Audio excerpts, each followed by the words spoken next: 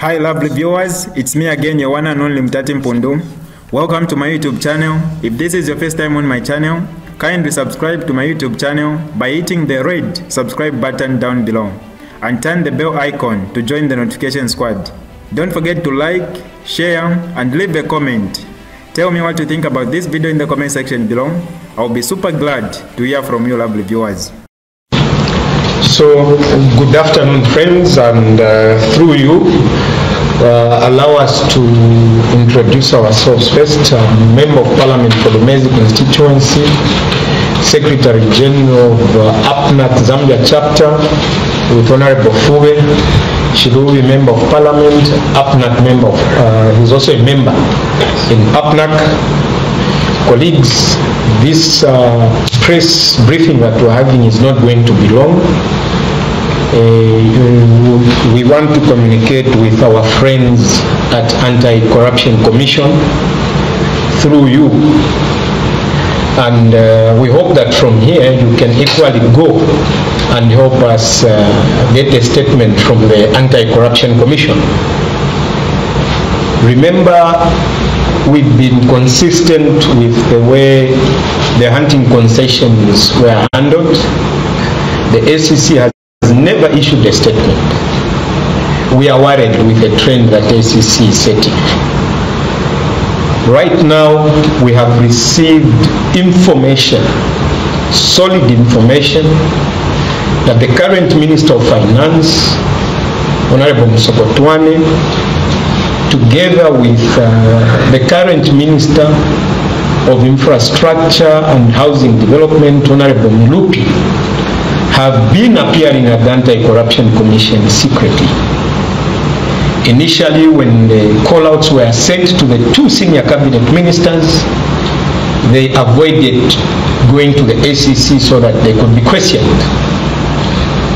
And our sources are telling us that they are being investigated for having received $250,000 each from a named firm.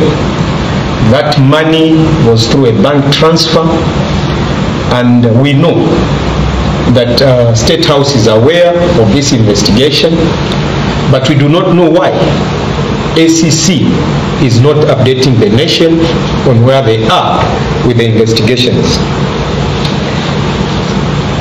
Fellow citizens and colleagues, we've also received very disturbing news that Engineer Kutawala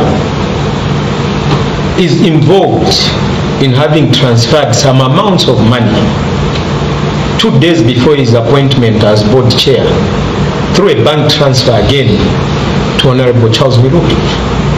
And the ACC are following up on this matter.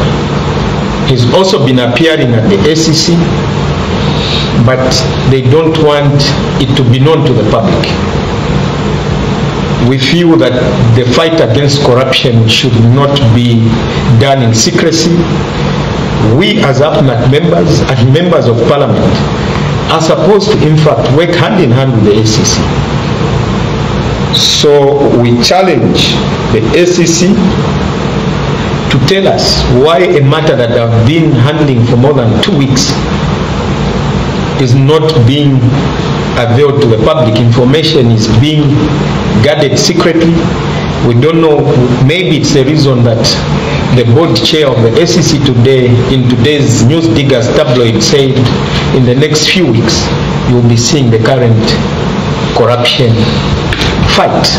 But we demand that the ACC should come out clear on Honorable Charles Mirupi and Honorable Msokotwane. If the ACC does not tell us where this money came from, we shall name the contractor who transferred that $250,000 to each one's account. We shall name the contractor. We have the information, but we are giving them a benefit of doubt to tell the Zambian people how far they have gone with the investigations. Fellow citizens, macro oceans that the government created has given the tolls to run on the Lusaka-Ndola dual carriageway is a special purpose vehicle that is not bringing a cent to the Zambian government. 90% of that road is being financed by the Zambian people. So what is this SPV, macro oceans, saving? Whose interest is it saving? A normal PPP project would have demanded that money from NAPSA, workers' compensation, goes to National Road Fund, and National Road Fund collects the toll fees. That was going to be the normal approach. These macro oceans, what is it that they're bringing on the table? Who are they? Are they the ones that transferred the money? SEC should come out clear on this matter. If they don't, we shall go further to mention who released the 3 million kwacha over a certain new road that was done. That road is less than 1 kilometer. It's leading somewhere. And we know, again, Engineer Muchand Kutawala has a role to play. So we are asking the SEC to address the Zambian people on this matter without any delays. Information is filtering through, and the SEC should know that they're dealing with a well-informed citizenry. You cannot afford to hide information for more than 2 weeks. Thank you. Honorable Fuwe, do you want to say? Yes. Building on what Honorable Mia Zura said, corruption, as you may know, is petty. Corruption is also institutional. Corruption is also grand corruption. And given those definitions of corruption, the SEC is aware that corruption, their creation is to fight corruption to protect public resources. If by any chance such transfers happened, it means that the people who have received the money have received the money to perform a particular duty. And this particular duty is more of self-centered, it's egocentric. It's meant to benefit those particular individuals who have received the money.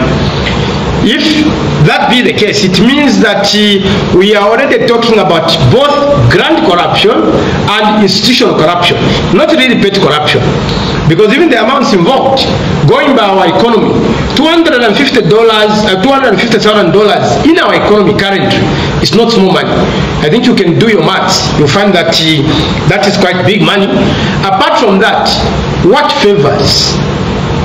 Because money cannot just be received like that. They are not relatives, they are not their friends and the like. Or what deal did they do for them to receive their money? When we receive money through accounts, it's either you have done a business transaction or you have done something. And if indeed there are some investigations that are going on and they are done in secrecy, one thing and one value that helps the anti-corruption to fight corruption is the third force, the people. Public pressure also is very important in this case. And that is part of the transparency. Because when you are investigating a public officer of the standing that Comrade Muniri has talked about, it's not a simple issue. You are talking about a minister of finance, you are talking about a minister of infrastructure. If you pick your cabinet charge, you know that those are very high-ranking ministers. So if they are very high-ranking ministers, it also means that their proximity to the president cannot be doubted because they control the resources of the nation. They also control big, projects for the nation. The other one finances, the other one identifies what should be done. So, if this kind of scenario is really happening, it is indeed within the spirit and hope of APNAC, especially that naturally, as my brother did state, that anti-corruption is supposed to be our brother in the fight against corruption. And as we provide the reasonable voice, within the parameters of Article 60, 61 and 62, which empowers us to do an oversight role on the executive. We are just doing that. And we know that APNAC may not be mainly enshrined, it's a parliamentary caucus, but it's a caucus that is meant to also blow the whistle. So literally what we are doing is blowing the whistle. But we are blowing the whistle in the direction where we have to say that anti-corruption should wake up, anti-corruption should give a statement. So we are giving anti-corruption as a public institution meant to fight corruption. Within 24 hours, in which they can issue a statement on the aforesaid transactions that have been done. And this should include Mr. Kutawala. This should also include anyone who is involved and who has been mentioned, because we don't want everyone is presumed innocent until they are proved guilty, according to our what I think that also tallies with Article 18 in the Bill of Rights. So when we are looking at these factors, we want transparency, we want accountability, and what we are looking at is a commitment from public servants like ours and public servants like those mentioned, the ministers, who are holding very sensitive positions in government. We are not asking for too much. I think what we are asking for, this particular message is directed to Anti-Corruption Commission to pull up the socks, to honor, and they should issue a statement within 24 hours, so that we are not trying to coax them in any manner or coerce them in any manner.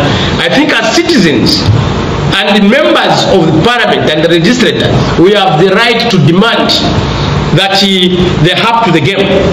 The same measures they use, expose for those that are actually operate for now the overbeaten process of crime. Let them use the same measure. In any case, this now involves direct transaction of cash. So if it involves direct transaction of money, we don't need to look and wait for the house to be built. That's when we are going to pounce on that house. This one, possibly, I don't want to talk about different kinds of evidence. Comrade Mulini is likely to blow the whistle that have gone legalistic. But what it is that we demand for transparency from the anti-corruption itself. Because it's a wing that we trust, it's a wing that we expect that it is going to expose abuse of public office. And we smell abuse of public office in this particular case. So the ball is in their hands. We will wait up until 24 hours. You can count, Piri and other people you can count from this hour. This should be around 17 hours. So we will count another 24 hours. If we don't have a statement, we'll come back to the media. And I think do our own course of action as citizens and legislators, especially as APNAC. Just in conclusion, you see, this regime promised the Zambian people that anyone suspected of being involved in corruption, they will not be allowed to be in office. We want them to practice that which they preached before they formed government. The onus is on the Anti-Corruption Commission to tell the Zambian people the truth. They cannot afford to conceal this information for this long. We know the source of that money. Should SEC not tell us, we shall name the contractor. For now, help us to deliver this message to the SEC. Thank you. This is DJ Mutati exclusive. Alright, that's all for you today, lovely viewers. If you did enjoy the video, please don't forget to leave a comment in the comment section below. Tell me what you think about the video you just watched in the comment section below. I'll be super glad to hear from you, lovely viewers. Once again, I go by the name of Mutati Mpundu. I love you, peace, I gotta go.